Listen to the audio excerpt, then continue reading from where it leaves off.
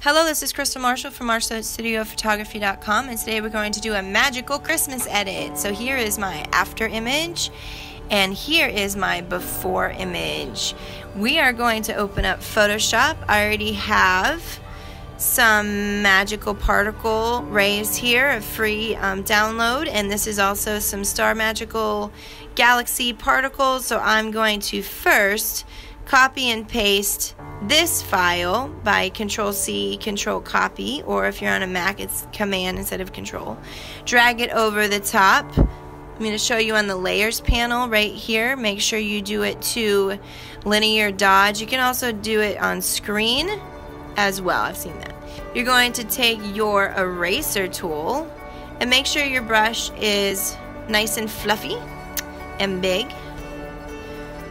A little bit bigger, it's on 59%, and we're going to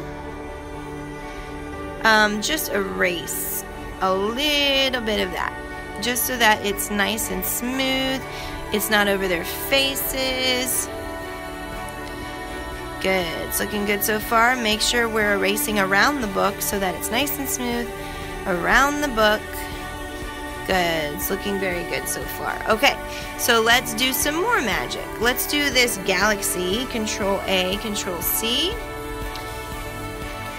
Let's paste it over the front. I don't know why that message is there.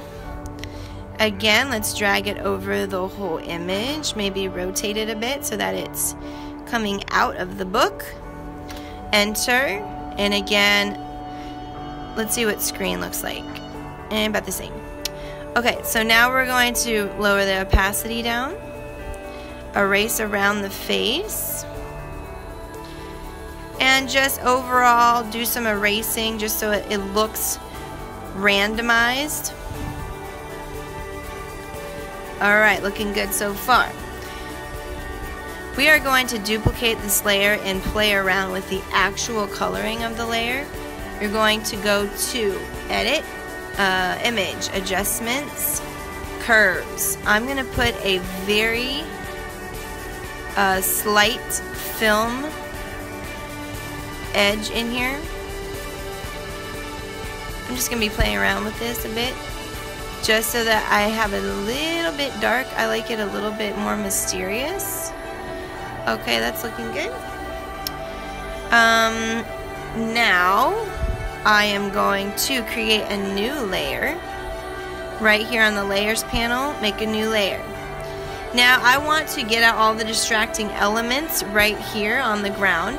So I'm going to take my paintbrush and take my eyedropper tool and very, very softly with a big soft brush, I'm just going to make sure my opacity, there you go. I am going to very gently paint black in the foreground, so it just kind of makes my kids stick out a little bit more. Alrighty, we're looking really good. That is how you do a Christmas magic photo. But I will have to tell you, some of the secret behind this photo is I had them open a book, then I had my husband's phone right here with the flashlight on. So they were actually looking at the book with the flashlight in their lap shining on their faces. So that's how we get the illuminated look right there. So that is a trick of the trade. Without the flashlight, the photo would look like this. That's how the photo would look. I was trying to get my husband, my son, to do the same look, but because he didn't have the flashlight right here in the book, it just didn't give the same feeling as all of these. So there you go. Make sure you have a flashlight in the book before you do the photo. Alright, here we go. Thank you so much for watching, and we will see you later.